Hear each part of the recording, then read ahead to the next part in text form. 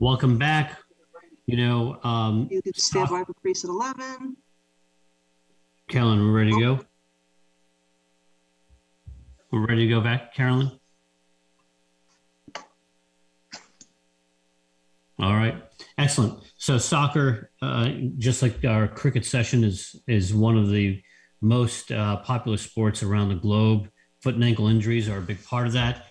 Victor is going to be moderating this and taking us through some of the more common injuries that happen in the foot and ankle. He's got a fantastic global faculty to join us.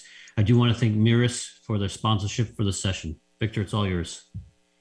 Hey, Selene, thank you for organizing this great meeting online from all over the world internationally. It's fantastic running so over the night also, really I appreciate very much. And I want to introduce my friends here, and you can see we are talking about foot and ankle injuries in soccer. And after my own presentation on OCLs, Jesús will talk about the ankle instability. Arthroscopically, Daniel will talk about the ultrasound importance in soccer players. Eric will then address the Jones fractures. And finally, Koji will also talk about the ossifibulare in soccer. So let me start from myself. Let me go here. Yes. So you know that soccer injuries are very common, especially in the lower leg. But if you look here at the lower leg, the ankle and foot injuries are the most common one, as you can see here in this FIFA analysis. It's an area where there are severe injuries. Of course, the majority can be treated conservatively, but at the end, we surgeons, foot and ankle surgeons, have to perform surgeries in such athletes. Let me talk about the OCLs in two things. The one in acute ankle sprain, so not necessary syndesmotic sprains. And secondly, I will talk about syndesmotic and OCL. And I want only to bring cases because this makes the whole thing really more interesting. So here you have a 27 years professional soccer player, and you can see here on his right ankle already on the OR table how you can open medially, and on the left ankle do you have a nice stability. If you look at the x-rays, which we got before, you don't see much except that you see on the medial side an avulsion on the deltoid. You see it also on the AP view of the foot. And here, when you do then an MRI, you see a complete rupture of the deltoid. But you see also on the lateral talus an OCL, as you see in the upper picture. In the arthro-CT, you see also a possibility of showing, the deltoid ruptures, but also OCLs. You see there is a lateral ankle OCL in combination with this deltoid rupture. Arthroscopically, this was confirmed. You see in the upper pictures, you see no OCL in the center, but you see on the left picture and deltoid rupture completely, and here you don't see it very well in this picture, but it was an acute OCL on the lateral talus. And here you see the situation open. You see there is a complete rupture of the deltoid, not only the superficial one, but also the deep one, and also a posterior tibial tendon injury was also seen, which we had to address at the same time. And then also the OCL be debrided laterally. And here you can see the after treatment 6 weeks with this walker, and you see that we place in these cases even an insole in the walker inside to really deload completely the deltoid. Another case is this one. This is a severe injury. If you look at the video now, which will come now, is the red guy who will be injured.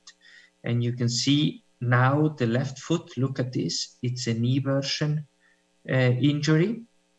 And here you would expect that he would have, you know, a severe syndesmotic injury, which he didn't have, but he had, you know, a deltoid lesion. And also interesting, also not only a lateral, but also a medial acute OCL of the medial talus. So it, in this case, we had not only an EVA, now you see the OCL there.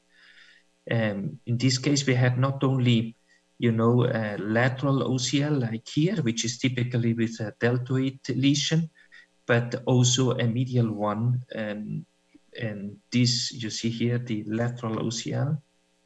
Here you see also how the interesting, the lateral ankle ligaments were also torn, even a bony lesion here of the fibula. And here you see the lateral OCL here. Now you see it, how it's a wide OCL acute. So the question is, what should we do with this OCL? And here is our solution. We went into that, and then we did the PRP infiltration together with fibrin glue. So, and this way we could widely repair or attach this OCL to the lateral talus back again. And here you can see this is the anterior syndesmosis injury, but the interosseous ligament was not torn. So we could just repair here this anterior tibiofibular ligament, the anterior syndesmotic ligament, and also we repair then the ATFL and CFL, and also the medial side we repaired the deltoid also. So you can see how OCLs can happen, you know, in ankle sprain cases. Now here you see another soccer player. If you look carefully at the AP X-ray on the left side, you see that there is something going on there, like an acute OCL. And here you see the arthro CT also. You see there is not only this OCL on the lateral talus, but there is a complete rupture of the lateral ligament complex. Here you see the problematic, the lateral OCL on the left side, and also here the medial deltoid lesion. And here you see this OCL was completely flipped, was acute, completely flipped, quite large, as you can see here. So we fixed this with a bioresorbable pin, as you can see here. And here you have the video after the fixation of the OCL. And then we fixed the lateral ligaments and also the medial ligaments on the other side. OCLs together with syndesmotic injuries are very common. Here another case, if you look then carefully, it will be the red player injured, and this also a typical lesion. And now you see it, he will be hit by this team colleague now. So you see it's a eversion external rotation injury of the ankle joint. When you look at these cases, like now here in the normal X-rays that we got from the team, you don't see much, you know, you think this is not a severe injury. So when you don't know exactly the mechanism and you are not an expert, you can miss this injury as a normal ankle sprain. Here you see the problem. It's also a mesonev fracture there. And here we see the deltoid injury. We see also the syndesmotic injury, as you can see in this enhanced picture on the right side. So the syndesmosis is completely torn. You see here also the medial deltoid lesion. You see also an acute OCL lesion here on the medial talus. And here you see all the problems that we have in this case. So we have the syndesmotic injury, we have the mesonev, the deltoid, and the OCL on the medial side. So, and here we repaired by a screw Typically, we use a tightrope for cases in the syndesmotic area, but when we have a simultaneous mesonephric fracture, then we go to screws. And here we repaired also the deltoid and also the OCL on the medial talus we debrided. So, and this was 8 weeks post-op. We removed the screws, and after 5 months, the patient or the player was back to the game. So this was from my side, just in quickly and shortly, the OCLs in ankle sprains and in syndesmotic injury. The syndesmosis injury was already taught this morning in this course, but now I would like to give the word to Jesús. Jesús Vila. Yes. From Madrid.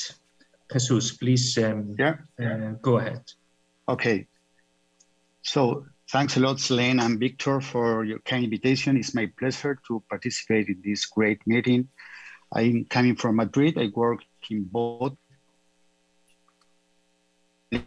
private hospital, and I am associated professor of the university and associated editor of the Foot and Ankle Surgery and editor-in-chief of the Orthopedic and Trauma Spanish Journal.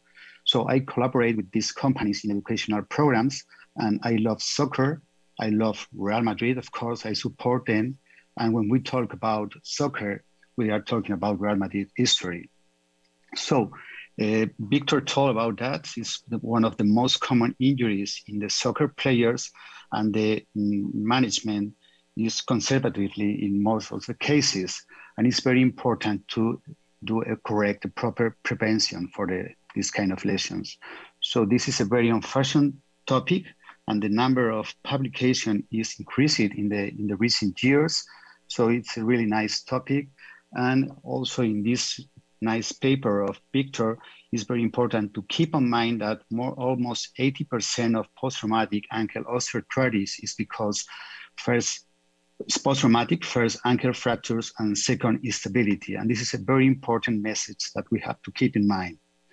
So we have a really universe around the chronic ankle instability. In the 60s, it looks like we have just a functional or mechanical one, but we have also some conditions like hypermobility, syndesmotic instability, the concept of the rotational instability, also the subtalar joint rule, and of course, the micro instability, and some conditions like varus deformity or peroneal instability. And in most of them, the arthroscopic role is really important. It's important to correct the misalignment in those cases of varus deformity. Of course, the peroneal dislocation, most cases concurrent with the varus deformity, lateral ankle instability, and in those cases, the deepening of the fibular growth. Tendoscopy is an excellent procedure. We can do also a dynamic aspiration of the tendons. The hypermobility is not pathological, but it's very important in order to decide which kind of treatment we are going to offer the patient. Of course, the syndesmotic instability, and a new concept about the 360 degrees of the ankle. So in most patients, we can have also a medial instability, and in those acute or subacute cases, we can practice a direct repair of the deltoid ligament, like in this case. And of course, the subtalar instability, where we have to be very, very, very attention to the calcaneofibular ligament and the role in the both ankle and subtalar instability. And more than 30% of subtalar instability coexists with an ankle instability. So we have, this is the ideal patient, that's a soccer player with an ankle instability, hypermobility, and a complete rupture of the ATFL ligament. But we have to keep in mind also some kind of neuromuscular deficits, reaction times, postural control deficit that is very important, not only in the prevention, but also in the surgical physiotherapy after surgical procedure. But I'm going to focus in the anterolateral chronic ankle instability. We have different options. Nobody takes the coffee the same way, so we have to individualize the treatment. And of course, it's very important to avoid all of non-anatomical techniques, especially those that use the peroneal brevis tendon, because worse functionality, stiffness, pain, and high risks of osteoarthritis. So mainly we have three kinds of techniques: direct repair, augmentation, or an allograft. And this is also a very important message. So I'm going to speak about when, why, and how to treat the chronic ankle instability. So most of the cases we have a good tissue of the ATFL, and the rupture is in the fibular insertion. So in these cases, more or less 70% of all my procedures, this is an excellent option to do a direct repair. As you can see here, there is a rupture of the fibular insertion of the ATFL. So we start using the anteromedial portal, and I modify the anterolateral portal in order to go properly to the ATFL insertion. It's very easy to identify because we have the footprint just below the anterior tibiofibular ligament insertion. So it seems that it's okay, but it's not. There is a rupture. There's a small rupture, and the ligament is not competent. So you can see an excellent quality of the tissue. So in those cases, the direct repair is easy and a nice procedure. We use a nitinol to pass through the ligament. I prefer to use two devices and two sutures in order to a more correct distribution of the strength of the repair, and also for the force, reinforce it. You can see also the peroneal tertius tendon. So we are going to do indirectly an extensor release also. So after we have the two sutures in the remain tissue, we use this kind of devices knotless. So in those cases with this kind of devices, the tissue is going to be a little bit below the anchor. So I prefer to go a little bit up, and you can see perfectly the footprint insertion and where is the place of the anterior tibiofibular ligament, the anterior inferior fascicle. So that's the final aspect of the repair, and this is with excellent results. But in those cases where the rupture is not in the fibular insertion, but it's in the talar insertion of the med substance, so we have two main options. The first one is to use an internal brace. In this morning session, there was some question about that, and some people speak about that. Personally, I don't like very much because first, it's very difficult to control the proper strength of the internal brace. And in second place, I don't like the synthetic fibers. So we have the other option, that's to use an allograft. There are several papers at the end of the 19th and the beginning of the 20s with excellent results. So we publish also this kind of allograft reconstruction, arthroscopic, and you can see in this short video all the issues of chronic ankle instability. From the anterior portal, we can access to the transverse ligament, the osteochondral lesion at the end of the tibial plafond. So it's very easy to identify the talar insertion of the ATFL. So in this position, we used to do a blind tunnel. We need an allograft of 4.5 millimeters. So that's the native ligament. So after that, we identify in the footprint what is the fibular insertion of the ATFL. And in those cases, we used to do a complete tunnel. I use just a modified anterolateral portal. And after that, I start fixing the graft in the talus with a bio suture screw. And after that, I take the allograft from the fibular tunnel. We are now finished to fixing the ligament in the talar tunnel.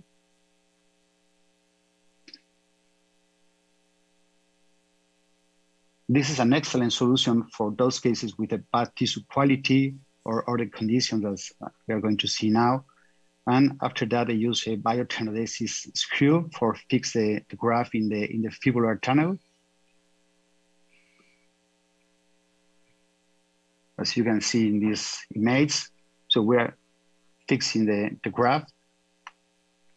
And this is an excellent option, especially in those cases of high-level athletes or soccer players, in revision surgery, in hypermobility, and obesity.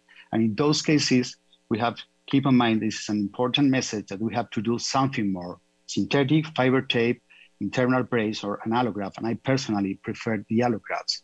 And also in those cases with poor tissue quality, when there is an ossicle or major instability or doubts about the CFL quality and subtalar joints, we have to do something with the CFL ligament. And this is also an important message. The important role of the CFL ligament in the ankle and subtalar instability. And in those cases, we used to do a double reconstruction of both fascicles. This is an interesting case of a professional soccer player.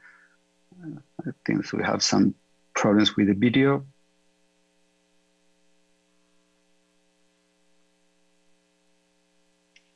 So, okay, in those cases, we used to do the same way that I showed you before, the ATFL reconstruction, and after that, we use with a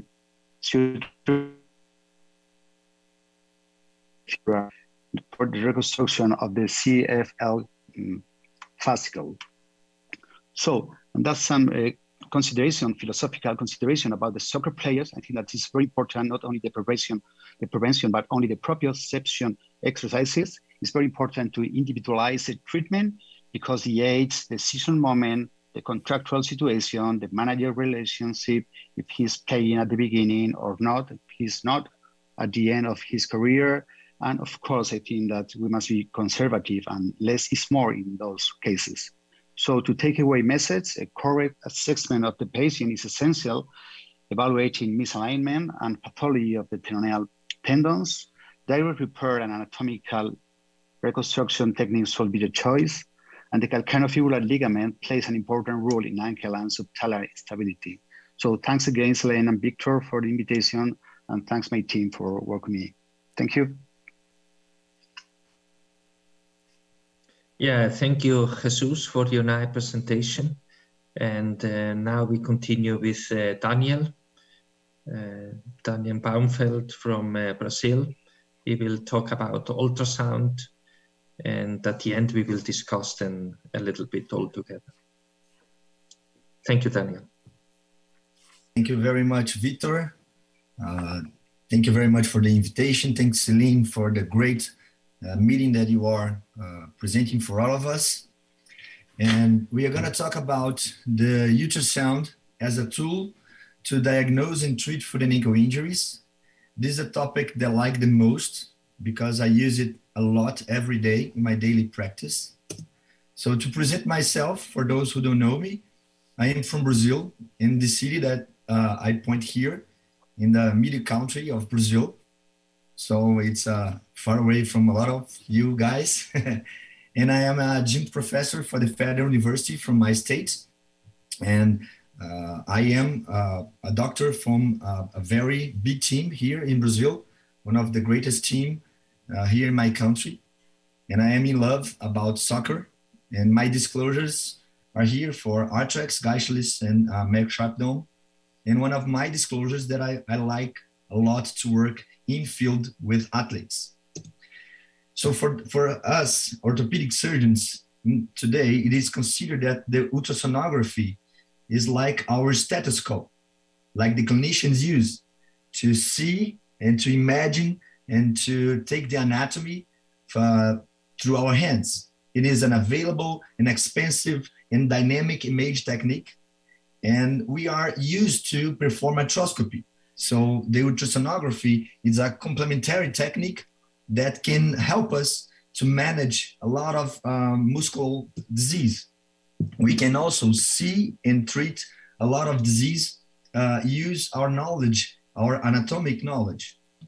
So routinely use of ultrasound when treat soccer players help us to treat in-field acute injuries, help us to analyze the healing process of the ligaments, of the joint, and help us also to use adjuvant procedures, in-field adjuvant procedures. We don't need to send the players to hospital. We don't need to send the players to clinics. We don't need to send the players to see another colleagues. For the radiologist, for example, we can use the in-field ultrasound to give more confidence to the players. We can also be very, very precise when inject and when aspirate hematomas or joints.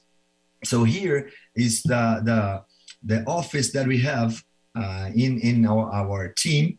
So the players can go off the field, and we can also see everything that's going on through the joints, through the muscles, right and at the right time and very fast. I'm going to give you guys some example how I manage this kind of lesions. So here's a lateral ankle sprain. We can see that in soccer, we got a lot of movements. We got a lot of stop and start movements. So a lateral ankle sprain, when we can analyze right in the time of the injury, we can see that the ultrasound help us to double check if we have an ATFL, for example, tear in the fibula, in the middle tear, or in the talus. And the ultrasound help us to see it is an intact ligament or a tear ligament. Here we can see and we can follow the player watching the clinical evaluation, where we can see above the injury ligament, and we can see the anterior joint test, and we can double checking every day to see the healing of the ligament, and we can also check the healing of the clinical aspect of the joint. So we can manage the image, we can manage the clinical evaluation to help the players to get back more fast in the field. Here's a very nice case. We got a defender who had an ankle sprain, and he present a proximal detachment of the TFL. And with this proximal detachment, here we can see, pointed in the ultrasound image, he followed with a subcutaneous synovial fluid coming through the joint. So he's taking a lot of time to get better. So the healing process was too slow, and we performed a guided ultrasound aspiration and injection of a PRP or PRF. So we can see that using the ultrasound, we can aspirate all the fluid. We can check the exactly part of the ligament were detached, and then we can inject, and then we can treat the players very fast. So for the medial ankle sprain, it's almost the same. Here we can see a player with a medial ankle sprain, as the same way as Victor showed us. Here in the ultrasound image, we can see the medial malleolus, and we can also see the detachment and the injury of the deltoid, the superficial deltoid tear of the ligament. So we can also take the injury side and compare to the non-injury side. So here is the deltoid rupture on our left and the normal deltoid on our right. So if we have a little doubt about it, we can double check to the non-injury side. And this helps us to specific analyze where are the injury. And here I'm using the ultrasound image to inject the PRF in the right side of the tear. And then we can start to help the player to get back in the field faster.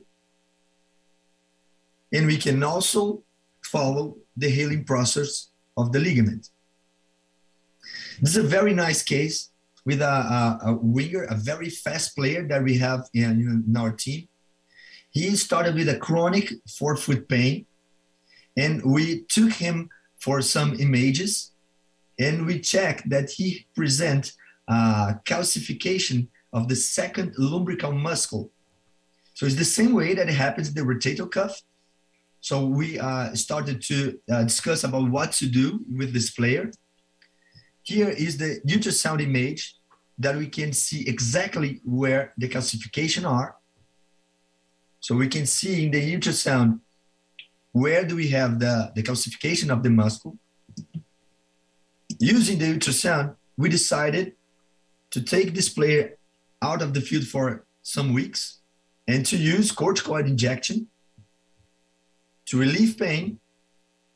So here we can see exactly we injecting the corticoid in the calcification, and this player evoluted very, very well 2 weeks after he was back in field. For peroneal tendonitis, this is also a very common injury that we see in players who played in bad fields. So we can do an in-field diagnosis.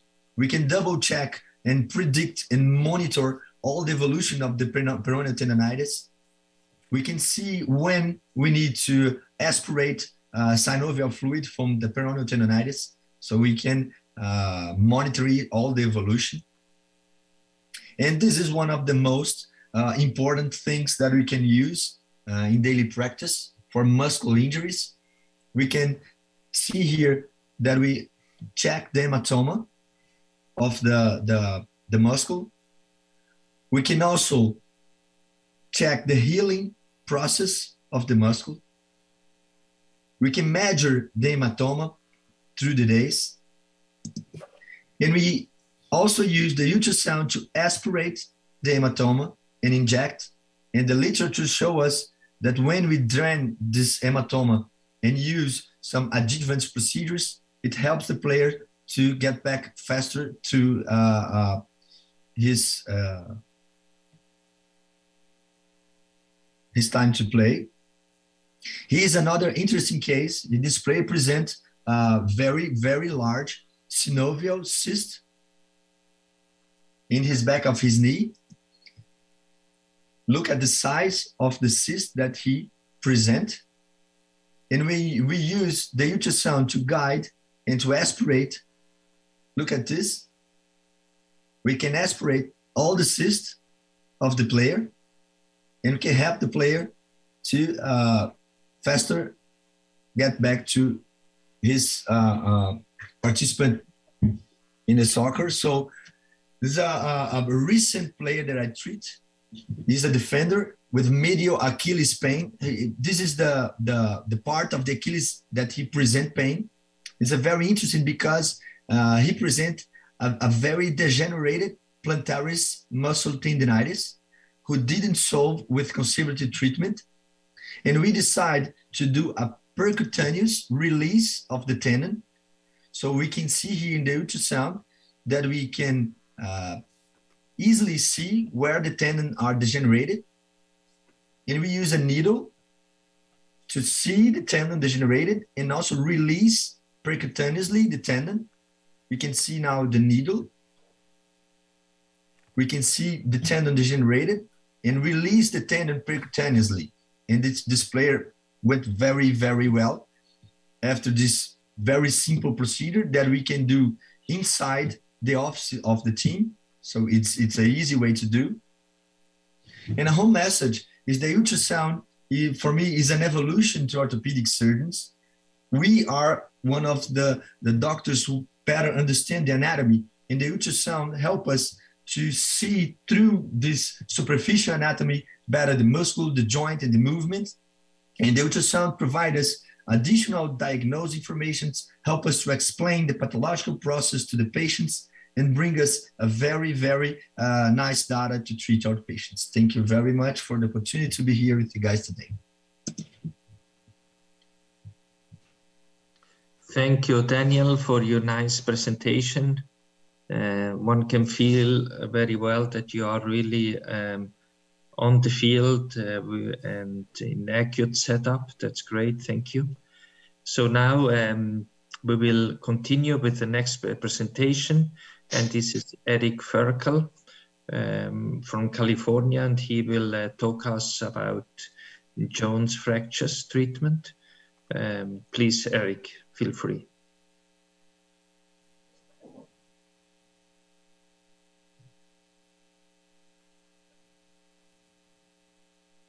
Eric, maybe you have to unmute quickly.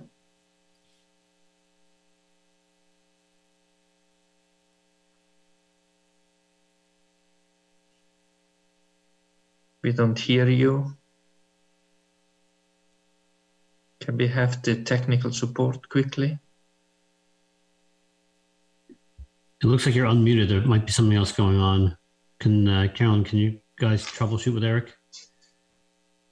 Victor, you want to jump to the next one? Yeah, it's a good idea.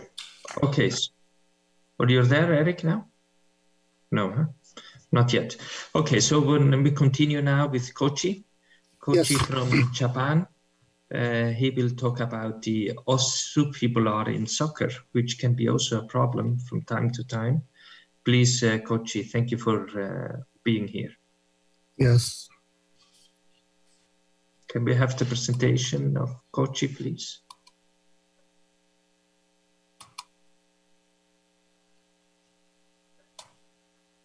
Thank you, Koji. Thank you, Victor. I am honored to meet you all. Ankle sprain is a common trauma in playing soccer. I'd like to talk about symptomatic subfibular, which is highly related to ankle sprain. At first, I would introduce myself. Otome Hospital, where I work with in Osaka, city of Japan. Japan is in the location is one. Osaka is a city with a population of 8.8 million. This is the third place in Japan. Osaka is located almost in the center of Japan. Koji, sorry for disturb you. Can you go to the presentation mode of your presentation? Sorry? In can your you hear presentation, me? Yeah, can you go to the presentation mode? Yeah.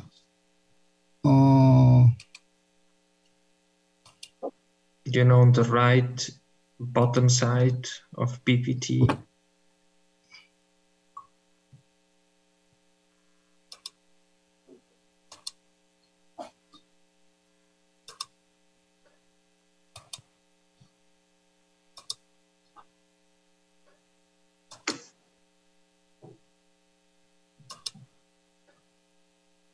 No, not yet. Not yet, yes, sorry. Yeah, somewhere up there. I don't understand Japanese. Koji, if you look down where it says 70% and go to the left of the screen, that's where you want to do it. Go down with the arrow, Koji. Down, down. Down? Down. Down Take to the right. Arrow to the right. Down, down. The other side. Yeah, more down. Then to the right. To the right. And now to the left and down. You see there a little, like a screen, a little screen? Yes.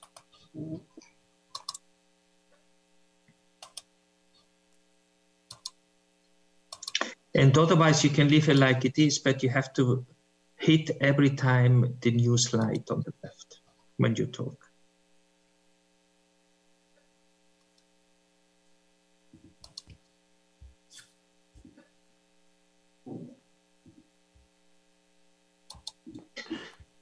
Can we have support from the technical that you can work on the screen?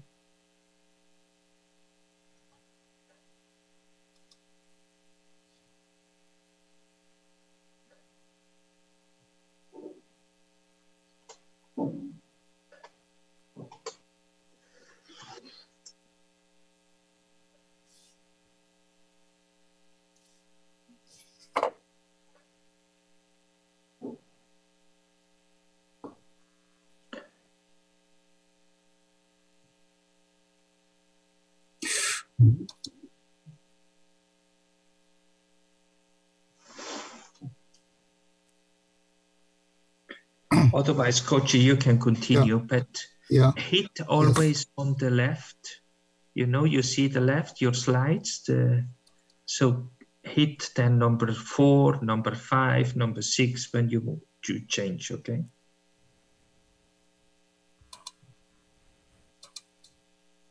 Victor, I think my audio is working now. Yes, exactly. Yeah. Okay, continue like that, Koji. But hit all the time on the screen.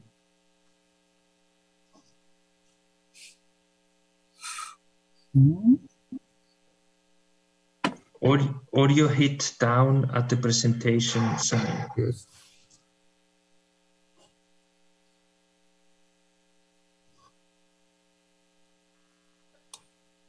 Koji, you'll just have to hit the slide number that you want. Yeah. To change the slides.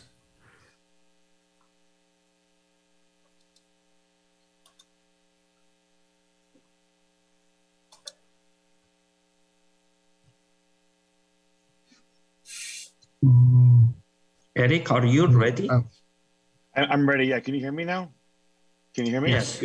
Sorry. Because let's go back to Eric, Koji, and we come back to you, okay? Yes. And the technical people will help you. Yep. Okay. Koji, do you mind stopping to share your screen? That way I can share mine.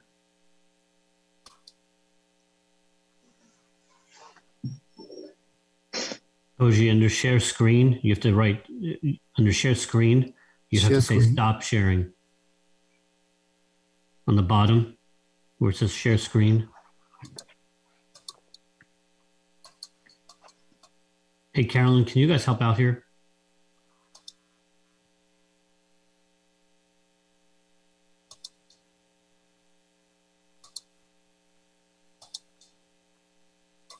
We're in a stalled mode here, Carolyn.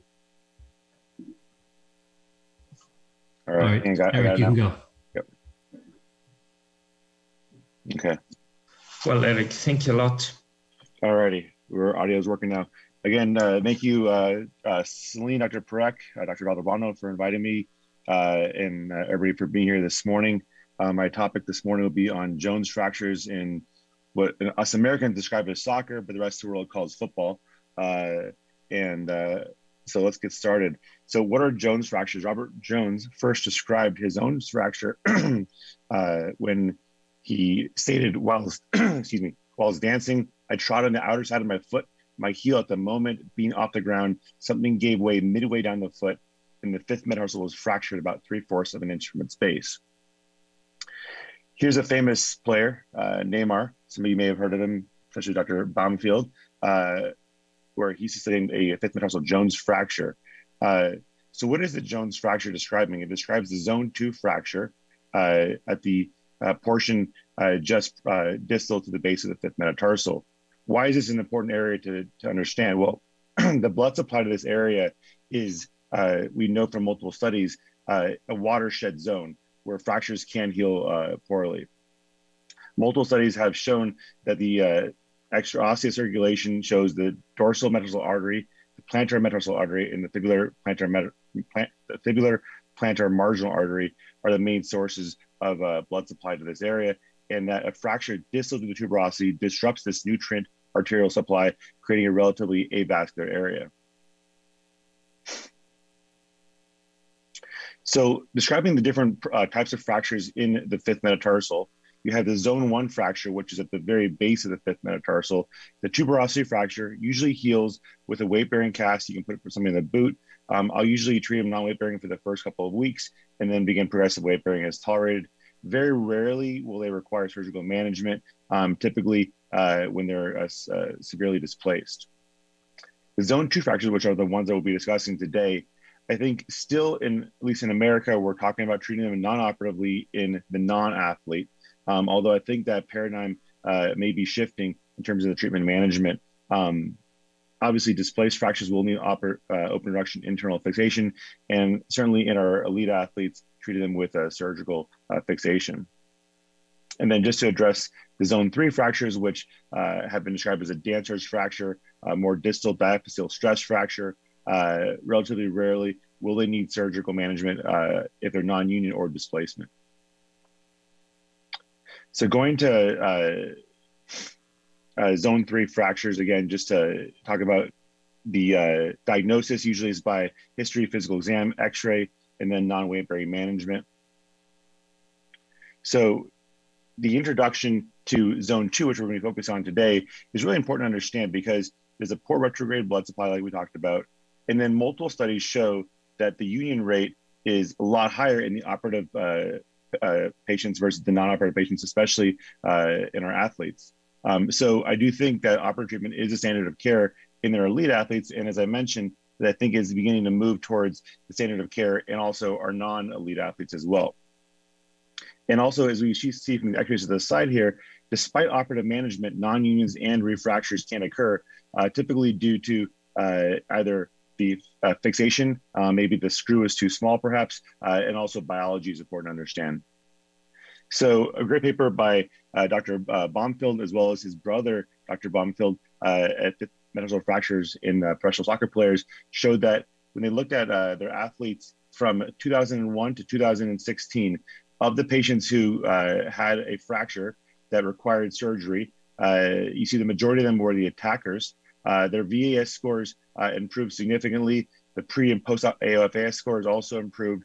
And that the one thing that they noticed that was the longer time to get surgery required grafting. Return to sports was relatively quick, I think. Looking at approximately 2.5 months post-op is very quick, I think. So great job, Dr. Baumfeld, on getting your players back on the field. And the interesting thing I thought was that the return to play was not influenced here by the time to get surgery or the TOR classification or the requirement for grafting. Another player by Dr. Giza and Mandelbaum in MLS athletes showed that in 21 fractures in 18 players over the course of 4 years, that's 2013, 2017, 95% of the players did return to sports, although 22% did have a refracture. And then of the refractures, 5 of them were in stress areas. So although the MLS athletes did return, have a high rate of return, there was also a relatively high rate of refracture. Paper in the NFL, so a different type of football, Dr. Anderson, during my fellowship year in Charlotte, we looked at return to play at NFL players, 27 active NFL players. These are the position breakdowns. Looking at the type of screw fixation, a solid screw, not a cannulated screw. And then return to play to regular season was 93%. So 25 of the 27 did return to play.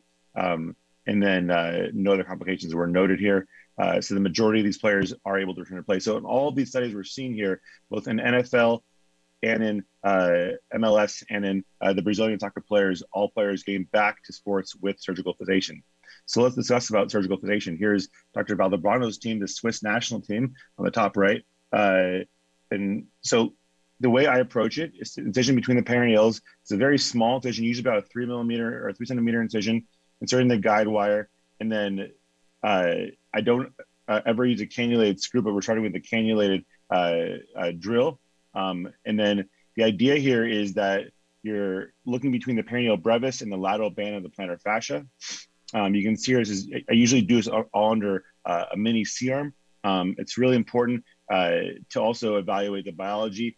You can add both autograft or allograft with the augmentation of bone marrow aspirate concentrate or PRP if you're talking about a non-union in the area. One thing I like to do is hold the screw up next to the fracture to really make sure that I'm getting those threads across the fracture site. And I think the really important thing is to look at is when you're starting your screw fixation, stay high and inside. It's a very narrow entrance in the laterally angled portion of that shaft. And so we want to make sure not to go either below or inside. And multiple views on your fluoroscopy is really critical to make sure your starting guide wire is in the fracture. So here's a patient of mine. This is a American soccer player with the fifth metatarsal non-union. You can see the beaking on the lateral cortex, which is evidence of that previous non-union that he refractured through. Here's a CT scan as well. And then at that area of the non-union, I packed it with, I use iliac crest autograft. I don't like to use calcaneal autograft in my athletes. If I can avoid it, I worry about the heel pain post-op. And so I mix that with bone marrow aspirate concentrate, pack the side of the fracture, and then here's his post-operative images over the course of his healing, back to return to play for him at about 2.5 to 3 months. So just again, marking this out here, incision about 2 to 3 centimeters proximal fifth metatarsal base, high and inside the dorsal medial starting point. making sure you're getting that view in multiple positions, AP, lateral, oblique, and then kind of rotating the foot under fluoroscopy, sequential tapping until you get the torque. And I really find that if you're torquing it and the foot's moving, that's your ideal size.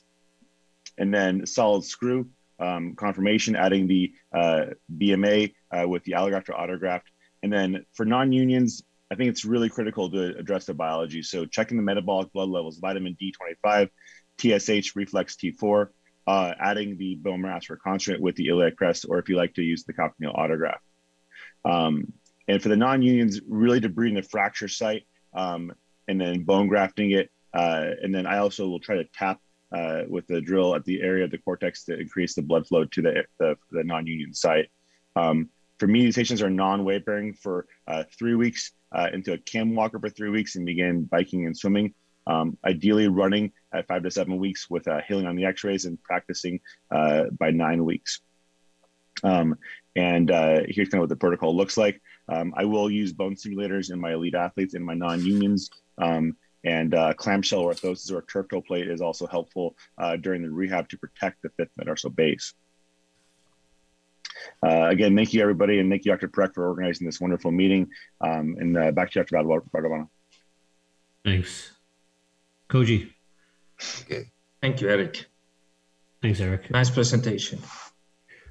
Koji, I apologize in advance, but we've got 5 minutes for you. Okay, I'll hurry up. Can I start? Sure, go ahead, Koji. Yes. I will introduce my big boss. His name is Yoshinori Takakura. As you know, he's the first president of IFAS. Now he's 70 years old, but he's still energetic and good surgeon. He's also the developer of the artificial total tears. Regarding etiology, the theory of aversion fracture of ATFL and the theory of the infused accessory ossification center are common, but they are controversial. Gastric symptom and instability at the lateral ligament and chronic pain at the distal part of fibula. In 2010, Vila reported that the cause of pain is in symptomatic that induced by impingement of the osco. In 1961, Powell reported that the incidence of subfibular was 1%. Regarding the induced incidence of rate during soccer play, ankle sprain is 20%, and the 2 cases occur per 1,000 hours of exposure. At first, take radiography for image evaluation. In pediatric cases, as it can sometimes be difficult to distinguish, the ATFL view reported by Haraguchi is useful in such cases. In addition, stress X-ray is indispensable to evaluate instability. Needless to say, CT is the most useful and first choice method of image evaluation. MRI should be performed for evaluating complications such as cartilage and soft tissue lesions. Aversion fracture occurs as a result of ankle sprain and then instability will be induced. However, there are more cases in which instability does not remain than in cases in which instability remains in ossifibular cases.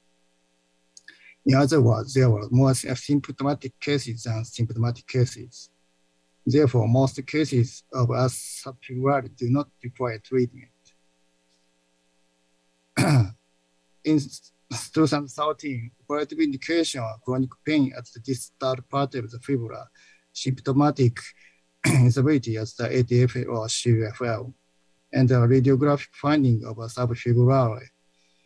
As a noteworthy point, there is no tear word identified on MRI in their series.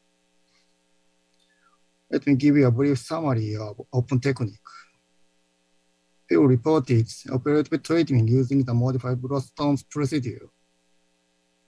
And John, there was no difference between the cases with and without ossicles, and also there was no difference in the size of the ossicle. Similarly, unreported, there was no difference between the cases with and without ossicles. In summary, the result of open techniques are satisfactory. Next, I will introduce arthroscopic reaction ligament repair. Kim reported there was no difference between the with or without this oscillate. However, Kudo reported there were difference in AOF score and preoperative angle when they compared between large and small oscillate. Therefore, how to treat large oscillate remains controversial.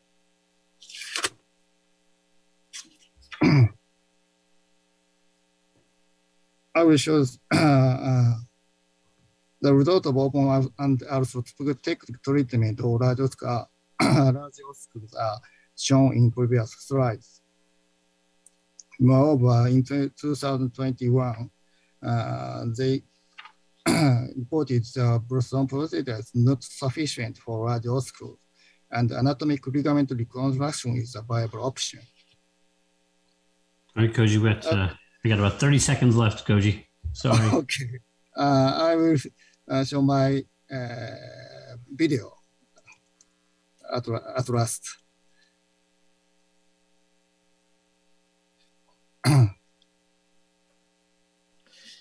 Maybe in the meantime, I want to say, because this we have to stop here. Open technique cases, the ligament is almost intact. This is my open technique. All right. Excellent. Well, Victor, if you want to wrap up, and then I'll sign this out. Thank you, Koji. Sorry for this technical issue, but I think your topic was very important. I want to thank everybody. Jesús showed us how important it is to fix, ankle instability in the sports soccer athletes.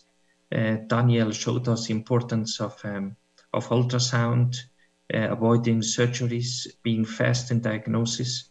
Eric showed us how important this is to fix a joint fracture with solid screws intramedullary, and preparing well and doing a DBM enhancement. And Koji provide us information about the os subfibulare or the peroneal bone in the combination with ankle sprain. Myself, I talk about OCL, especially in ankle sprains and syndesmotic injuries. Well, it was great to have you all here. I want to thank Selene for your support and organizing this fantastic course all over the world. Thank you, everybody. Thank you, everybody. And thank you, Victor, for putting together an excellent global team. We'll see you in a few